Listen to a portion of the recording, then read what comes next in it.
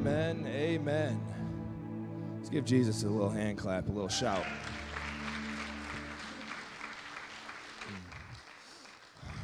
Good morning, everybody. How are we doing today? Yeah, good. I want to apologize in advance. I'm a little congested this morning, so I'm a little foggy.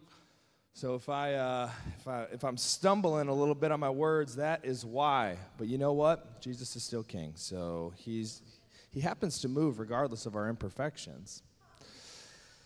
He happened to actually already complete the work 2,000 years ago and has qualified you based on what he has done, not based on your perfection. That is good news. That is some really good news. We're going to do something a little bit different this morning. We had a prayer call on Friday with our leadership team, and after that prayer call, we just really felt the Lord kind of nudging us in a little bit different direction this morning. We're actually, as long as time allows, we're going to see, I've got a couple of things on my heart that I want to share this morning. We're going to see where that goes. We're going to find out what's in here together. All right? Are you okay with that? We're going to see what's going on inside here, and we're going to discover with each other what it is. So, like I said, we had a little last-minute change, and the prophetic team is actually potentially going to be coming up here during service and speaking words of encouragement, of exhortation over the body this morning. We just believe that the body just needs to be built up. We've been in an interesting time. The last 3 years or so, how many of you know 40% of the church has left in America? 40%. Like, that's not a statistics. These are our friends. These are our family members. These are people that are hurt for whatever reason, maybe justified or unjustified. Maybe some of those that have just grown complacent, some that they just don't want to deal with church anymore, and so they have left the building. And I have heard and read people saying that we are in a post-Christian era in America. I think that we're just in the pre-rally for revival. Like, all throughout history, there have been people that have spoken that this America's in a dark spot right now. We're in the worst of the worst of the worst of times. And all that does is it creates a dark backdrop for his glory to be seen in this country. All it does is it sets the stage for a move of the Spirit beyond anything we have ever experienced before. And I am ready. I want to be a part of this revival. I want to be a part of this awakening that this country desperately needs. How many know Jesus is the only answer to every issue that this country is facing? Jesus is the only answer to all division that this country is facing. Jesus is the answer to the division that the church is facing. I've been meditating over the last couple of months as I've been thinking about it, and honestly in my heart just grieving over the loss in the church. I have personal friends and family that have left the church, and it grieves my heart. It grieves me inside, and so I've been meditating over the last 3 or 4 months or so on the book of Nehemiah. I'm reminded of what took place in Nehemiah's time when the walls of Jerusalem were broken down. And Nehemiah, when he heard of this, he didn't just wait for somebody else to go and rebuild those walls. Look, he took that thing personal. He says, if those walls are broken down, Lord, please send me as the answer to rebuild those walls. There are a bunch of wall rebuilding people that are in this room right now. Those that remain, those that have been faithful to the flame, those that have said, I'm not going to turn away, I am not going to turn back, I am not going to look at something else, I'm going to keep my eyes upon Jesus. Those are the people that he's asking to go and take their place upon the wall. Because the church in America needs a rebuilding. The church in America needs a little bit of healing. See, I believe so strongly that our state that we are in right now is one of division. It's hopelessness. It looks like darkness all around. But Jesus is going to come as a healer and bring restoration to relationships that have been broken throughout this past season.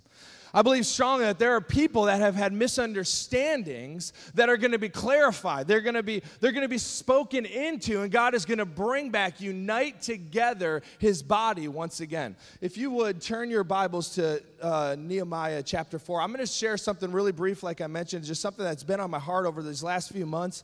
You see, as I've been thinking and meditating upon the church being broken down, and as I've been looking at Nehemiah, I've been asking the Lord for strategy. 2 Corinthians chapter 2, verse 11, I believe it is, it says that we are not ignorant of the devil's schemes. We are not ignorant of his ways. So I've been looking at Nehemiah saying, all right, the devil has the same bag of tricks that he's been using all throughout time. He has nothing new. All he can do is pervert truth. All he can do is lie and bring fear. And so I've been watching and experiencing as people have been attacked in their marriages, in their relationships, in their jobs, in their workplaces, whatever it looks like. And it is a perfect picture of what the enemy tried to do against Nehemiah as the wall was broken down. He is nervous and afraid of the church rebuilding itself once again. He is nervous of strong churches that stick together no matter what is taking place. He hates a people that stay united. He hates a people that's hearts say, I don't care what you have done. I'm not leaving your side until God gets the glory. He is looking for a people that will not waver and will not separate when things are getting difficult. So Nehemiah, he hears of this wall that is being broken down, and it strikes him in the heart. And he goes into a season, 4 months of prayer and fasting to the Lord. And he's asking, God, would you stretch out your hand? Would you help us to rebuild this wall once again? He takes responsibility over that thing. He's not waiting for another to come, but he says, look, this has hit me and it's hit me personally. Send me, Lord. Let me be the one that goes back to the wall. I will go and do it. Let your favor come. And he goes to his king, that he was the cupbearer at the time, and he asked for the king to grant him favor to go back to Jerusalem and to help to rebuild the wall. And so he goes, and in chapter 3, Chapter 3 is such a beautiful picture of the body of Christ, of what it would look like if the body, each person came together. It says this in verse 1, then Eliashib, the high priest, rose up with his brothers, the priests, and they built the sheep gate. They consecrated it and set its doors. They consecrated it as far as the Tower of the 100, as far as the Tower of Hanel. And next to him, the men of Jericho built. And next to them, Zachar, the son of Imri, built. The sons of Hassanah built the fish gate. They laid its beams and set its doors, its bolts, and its bars. And it goes over and over and over again, how each family took their place upon that wall. Like they all have the same purpose. It's to rebuild the wall, but what they are working on is going to look different. You know, we believe strongly, and you've heard us talk about this many times here in this church, is that the body of Christ, each and every person that is in here is called into ministry. You see, we're not a place where you come and maybe you give a little bit to support watching other people on the platform do ministry. Like, this is not ministry. This is ministry, but this is not the end of what ministry is. Like where you are in your workplace and in your family's lives, at Meijer, at Horrocks, or maybe Trader Joe's if you're a little ritzy, or maybe that's where your ministry is. I just said ritzy. I don't think I've ever said that word in my entire life, ritzy. Bougie, there we go. Whole Foods will send you into bankruptcy. I walked into Whole Foods and walked out of there with like $43 for a kombucha. I bought 2 bags of coffee and 4 boxes of tea there, and it cost me $110. I had to mark that up for my business as research. That was market research in that moment. If those that don't know, I'm a coffee roaster, so anytime when I do something stupid, I'm like, all right, there's got to be a way to expense this. If we could cut that out for the IRS too after service, that would be I'd really appreciate that. I know that we're live streamed and I do pay my taxes. I give to Caesar what he is due, but I don't give him more than that. I don't even know where I was going with this. Each and every person is called into ministry. Like every person in here has been born into a battle to expand the kingdom of heaven here upon this earth, and it is done through love, and it takes each and every person having their place upon the wall. Not looking over at their gate like, man, I wish I could build that gate, but I'm stuck here with this gate. Or looking over at the other section of the wall, man, I wish I could rebuild that portion of the wall, but I'm stuck here with my portion of the wall. Each and every person, no matter what section of the wall it is that you find yourself on, every section is important for the strength of that wall to come together. Every member of the body of Christ to build up the full stature, the measure of who Christ is here upon the earth is important. Say, I am in ministry. You said it, good job. And my role is important. Everything that you do, no matter what it looks like, you have been called for an absolute time as this to rebuild the walls of Jerusalem. The church is broken. The devil is at our doorsteps, and it is time to rebuild this thing. The season of mourning over the past is over, and it is time to grab our hammers and to get back on the wall and get back to fixing this thing back up. Because there is a king that is coming. There is a king at the end that will return to this earth, and he is looking for a people that have been found faithful through the process.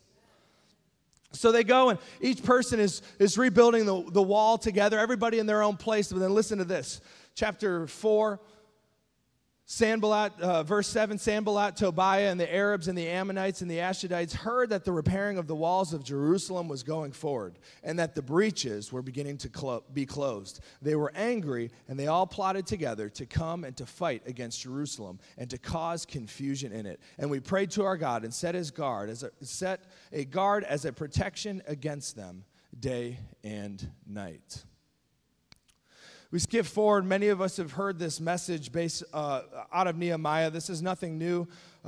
But we understand that each person then went back onto the wall. They went back with a hammer in one hand and a sword in another. Let's go down to verse 15. When our enemies heard that it was known to us and that God had frustrated their plan, we all returned to the wall, each to his work.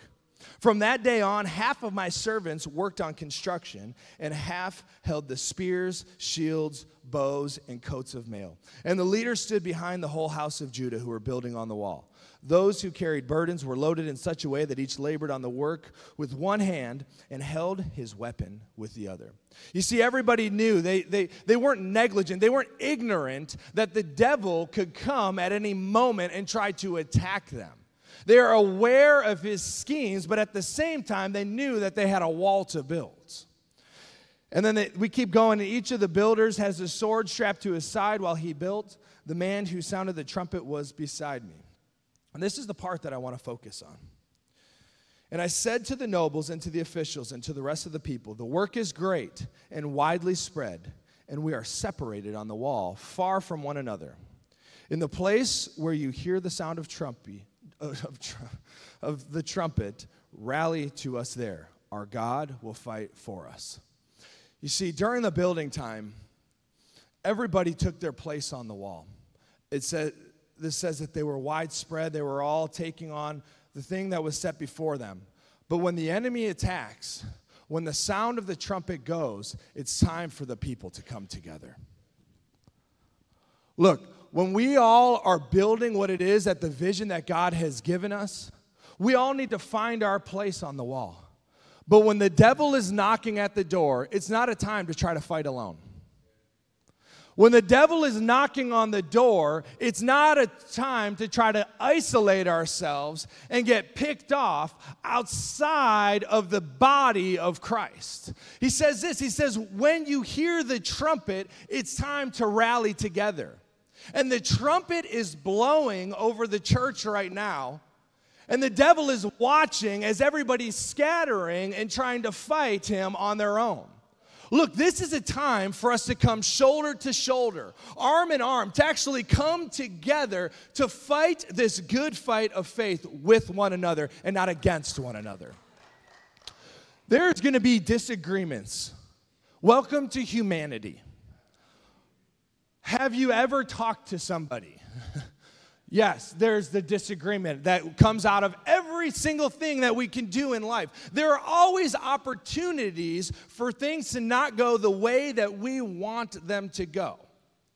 But what we need to do as a body of believers, I'm speaking to the church as a whole, but also to this community itself, is that when we are hearing of things, when we are hearing the whispers of the enemy, we need to be careful to not go out and entertain the conversation. But what we need to do is come together with our brothers and sisters, find ourselves on our knees, and actually fight the one that needs to be fought.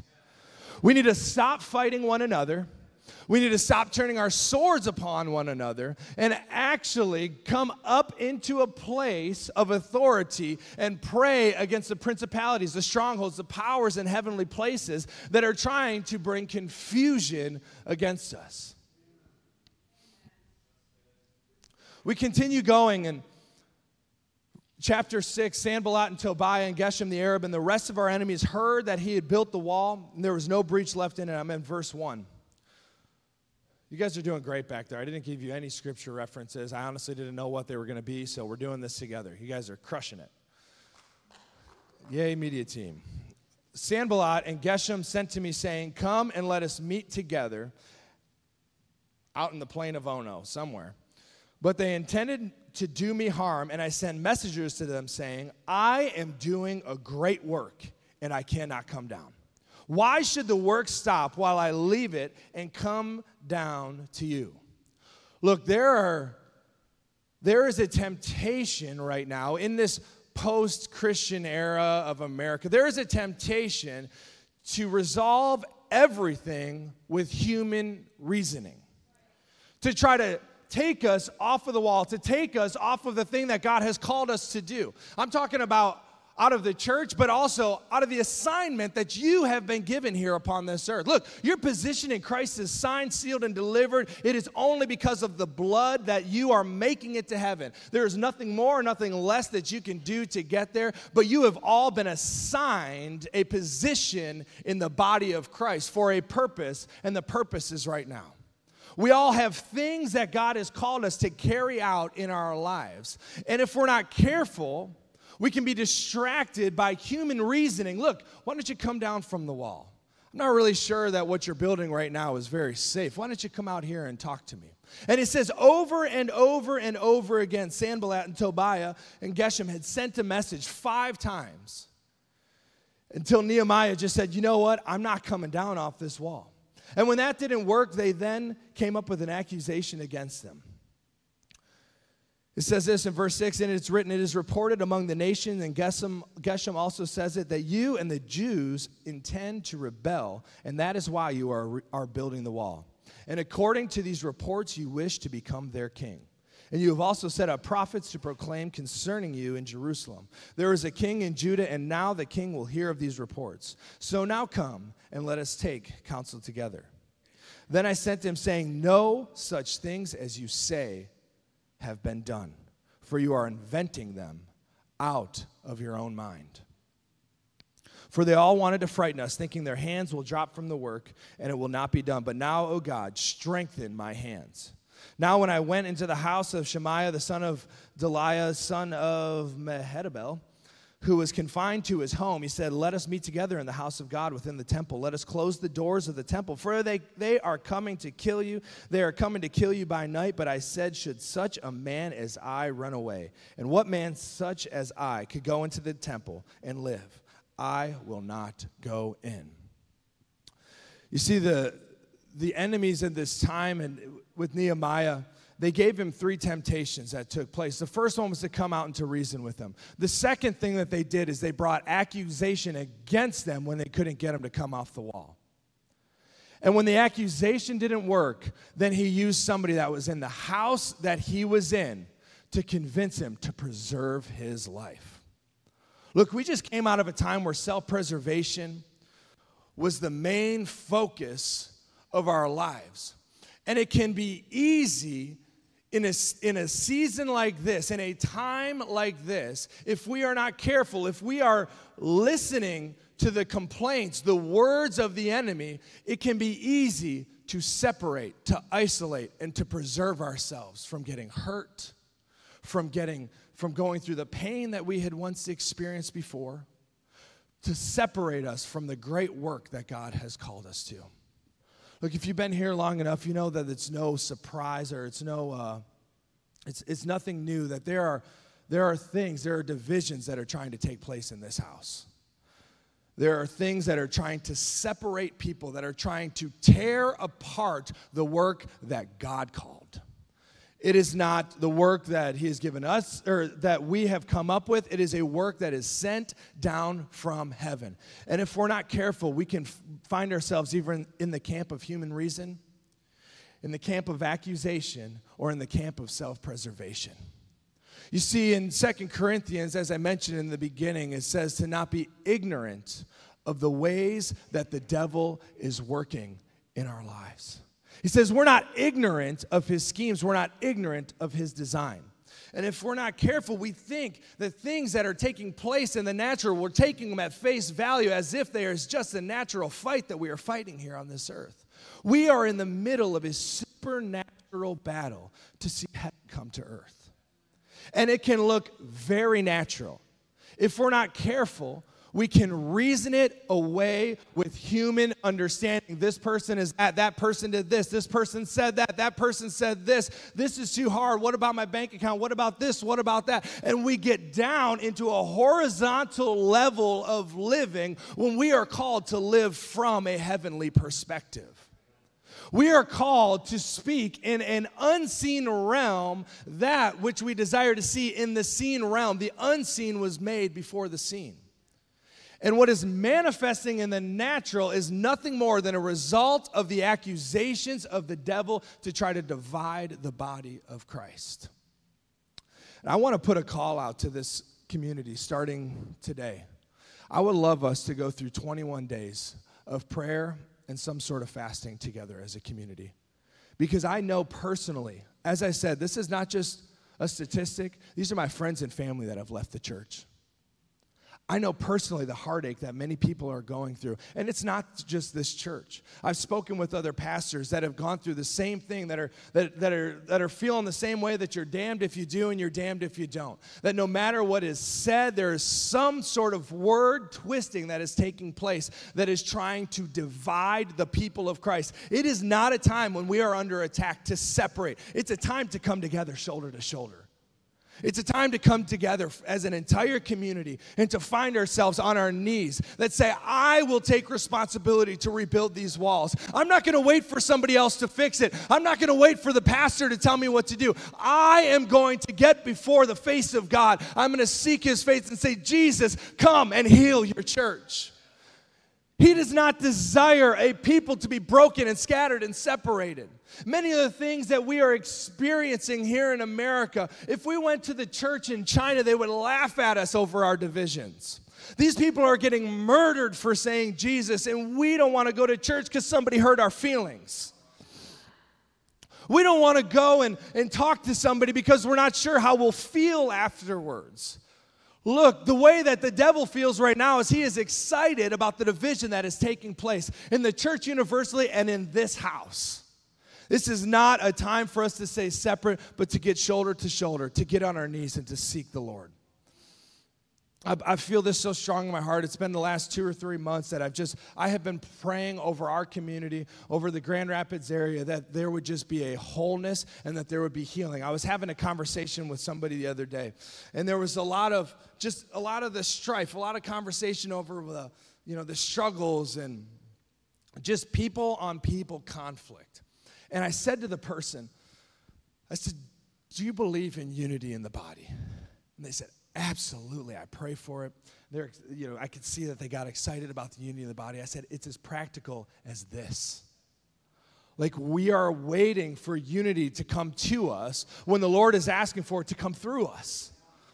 Like, we're waiting for something on the outside, for some tornado to come down from heaven and to unify the church. But what it looks like is not caring about petty disagreements.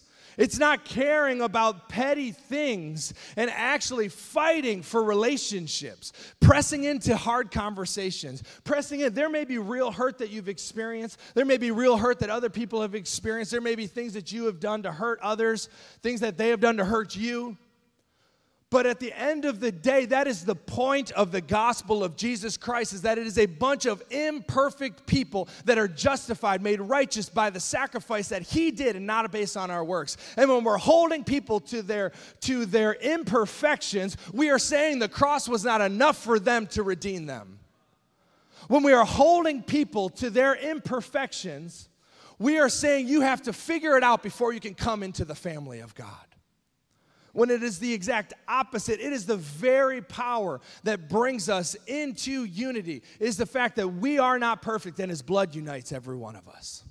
And so I would love to call this church prophetic team, if you guys would make your way up here. We're going to speak some destiny over individuals in this place, but it's not a officially organized thing, but we'll figure it out tomorrow. But 21 days will put us at October 1st. Starting today, if today was day one.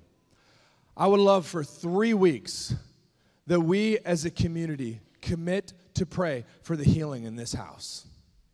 For healing to come and for revival to move, to awaken that which is dead, to awaken that which has been, wow, there are a lot more of you. I thought there was like 3 of you that were going to be up here.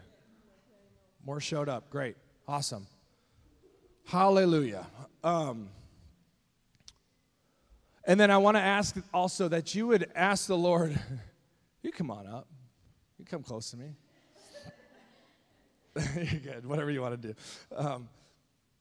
But in that 21 days, I would like, and it's only those that are feeling compelled by this, but I want to invite you into this. Ask the Lord what it would be that he would send some sort of clarity as to things to fast throughout this season. Maybe it's not the full 21 days, but maybe 3 days of a fast or a day full fast, or maybe you do just juice for a week. Whatever it is that the Lord is asking you, but something that says to heaven like, look, Jesus, I know that there is brokenness in the church, and I am taking responsibility to be one of those that are going to come and rebuild the wall. It is not a time for us to stand back and to point. It's a time for us to get on our knees and ask for Jesus to do what only he can do. We cannot fix the church in America. But with him, we can do all things. Without him, we are absolutely nothing. And in 52 days after the Israelites put their hands to the work, it says that they had a mind to work. In 52 days, the walls were restored. Something was done that they thought could not have been done. We may be in a time where people are saying the church in America is dead, but I believe that there is a people that say, no, we are just getting set up for a great awakening. And so if you would commit to praying for the 21 days, for healing in this house, for a revival in this city, to be a part of what it is that God is doing, I would ask that you would stand real quick.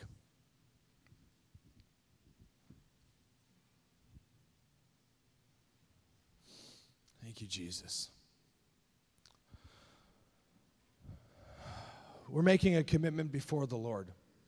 This isn't a guilt trip kind of thing, but I feel serious about what it is that the Lord is saying, that if a commitment, I'm asking that you would follow through on that commitment.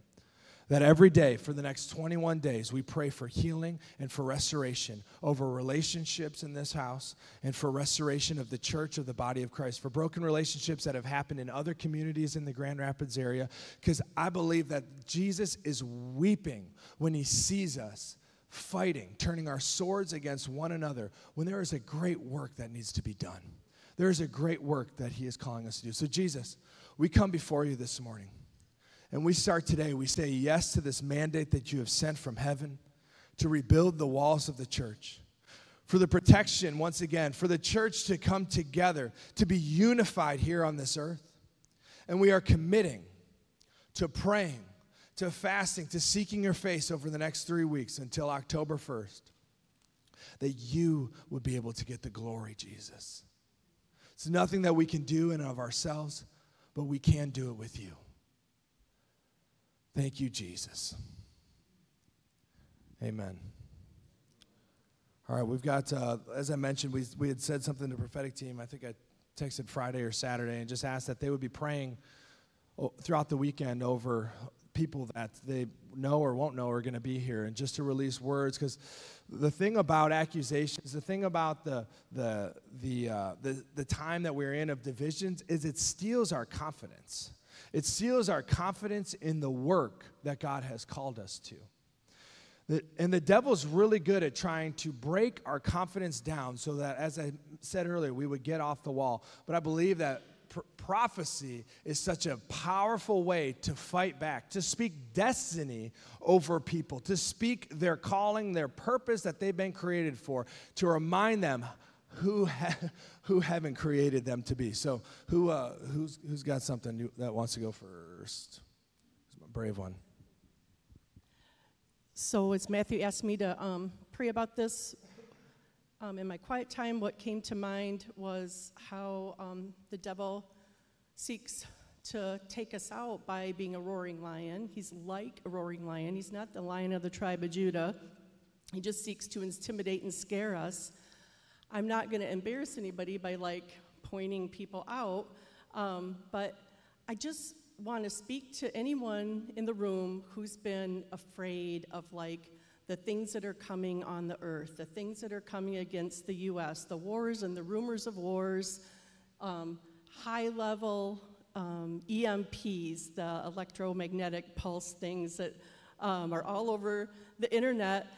When I asked God about this, he said, Lori, the sun generates 10 billion nuclear weapons worth of energy, and I spoke that into existence.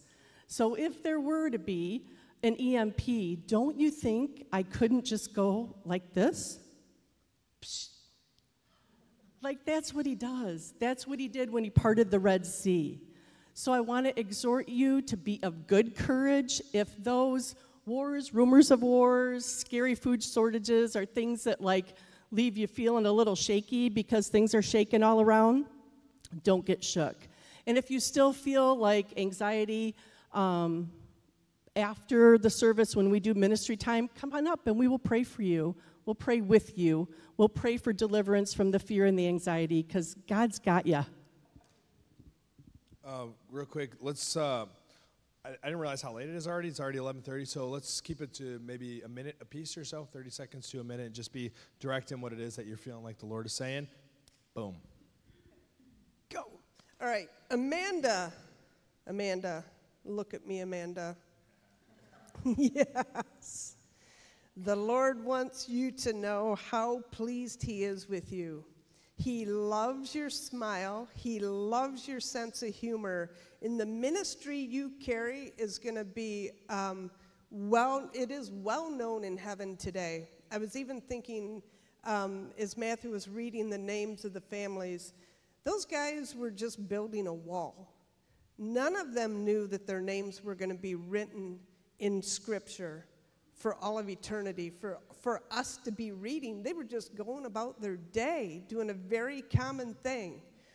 And you are not a common person, and you're not doing a common thing, and your name is written in the Lamb's Book of Life, and your story is being celebrated every day in heaven, and I am so grateful for you. Yep.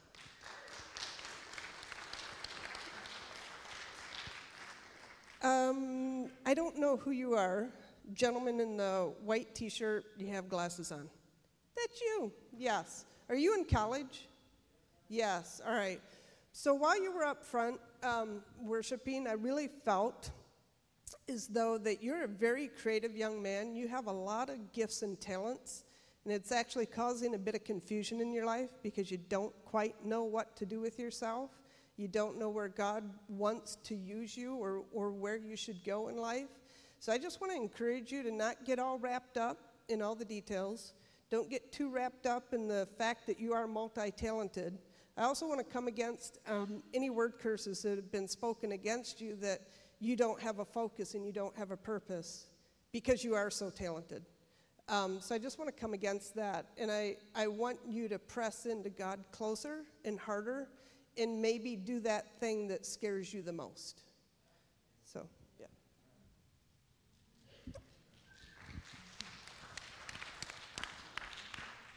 All right, I have a word for, you're sitting next to Becky Hilbrands in the black shirt right there, wavy hair. Yes, you. I just heard the phrase over you, you're my ruby, and I just feel like God's speaking that over you, like you're such a treasure to him, and you're so precious to him. But I also, the other impression I thought was, I feel like the Lord's saying to you, like, give me a second chance. I don't know if there's an area in your life where maybe there's been brokenness and pain, and you're wondering about should you step out in it again or go for it again. Not that the Lord's the one that let you down, but people have let you down. And he's wanting to reach out and bring healing and wholeness to you and invite you into that courage to give it a second chance. And then Fanny, I have something for you. I just felt the Lord's encouragement over you this morning. Like he's just so pleased with you and so delighted in you. You're someone who's been so faithful, and you've been faithful in really hard, unseen things, or even things where people have told you like, oh, don't worry about it, but you've stayed faithful. And I just feel like God is so delighted in that, and I feel him saying to you, like, dream bigger. Like he wants to invite you into a season of dreaming, and he just wants to bless you.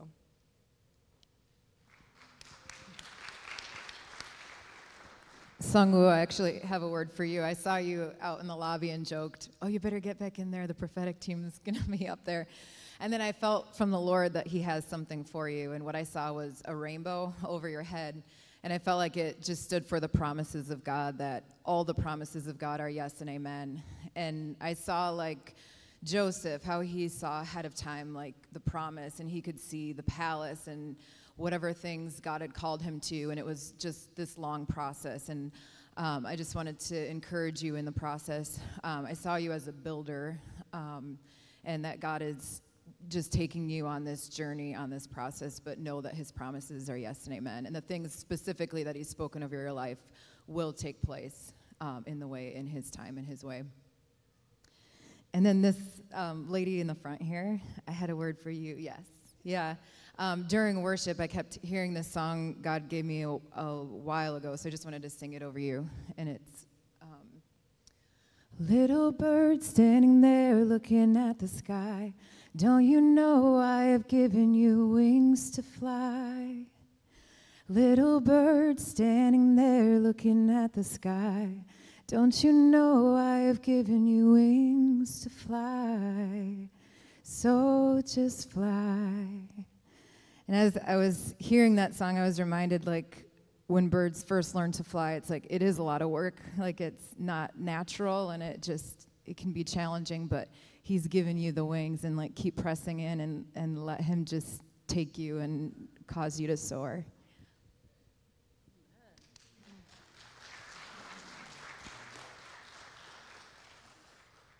So this morning, I thought of you, Trevor, so we're going to go with that. I just really feel God's heart for you, and I think he just wants to remind you how close you are to him, how dear you are to him, and I feel like there's increase coming to your business, that he wants to increase your influence, bring expansion to you and to your family. So I bless you with the abundance of heaven, and I feel like there's also, like I heard the word release over you, and so I felt like it was connected to the things of your heart and in the spirit. So I bless you with the release of all the things that you were carrying, all the things that the Lord is wanting to release inside of you and through you. Yeah. So bless you.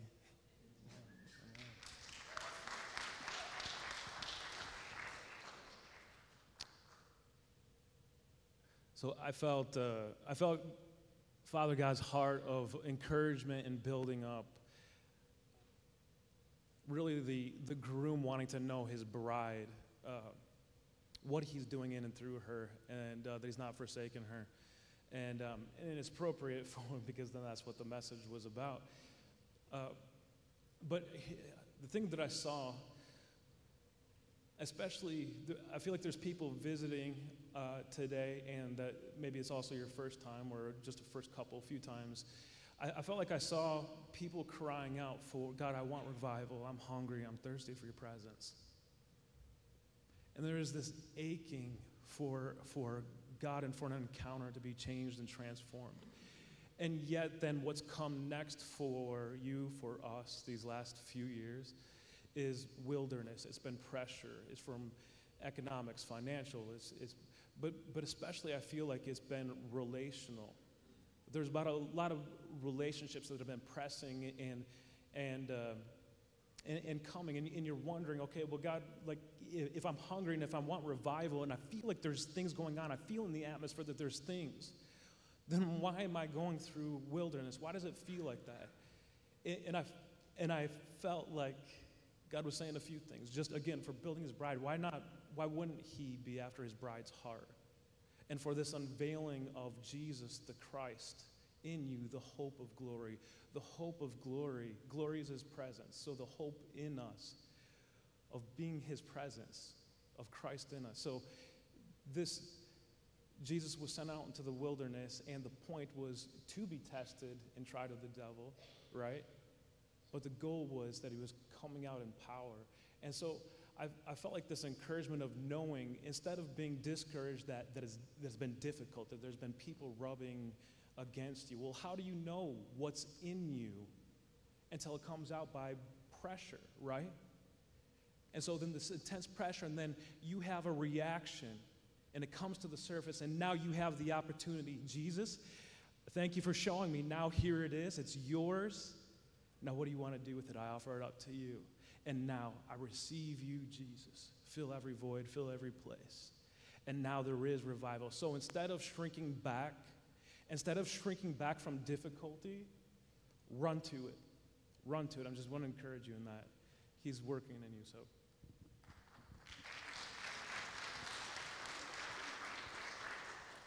Is there anyone named Peter here? Anyone named Peter?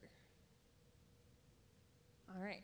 Well, maybe it's for online for another time, but I just felt like Peter, if you are watching or you watch this later, I just feel like God is bringing you into a time of like deep healing and instruction, and the Lord wants to raise you up to be a father of the house. I don't know if that's the church or just in your home, but I bless what God is doing in your life. And I also just had a word for all the mothers here.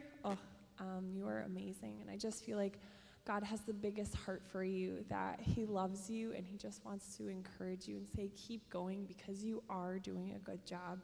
You are planting seeds that will reap eternal fruit that is good, because you are sowing good fruit, and you're doing a really good job, and God really loves you and is for you.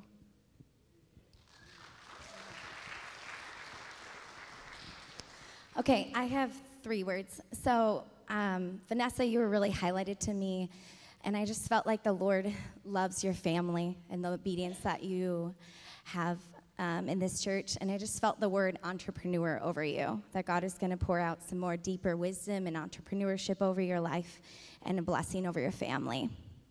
And then, I don't know your name, but you have a yellow shirt back there, and you have I think you have glasses on too. I just felt that God really sees you. And I felt like you sometimes come against this lie that you're not seen. And so I just wanted to break that off of you. And I saw you just doing a lot of creative things, like drawing, painting, and just being creative with God. And you have such a creative mind, and he loves that about you.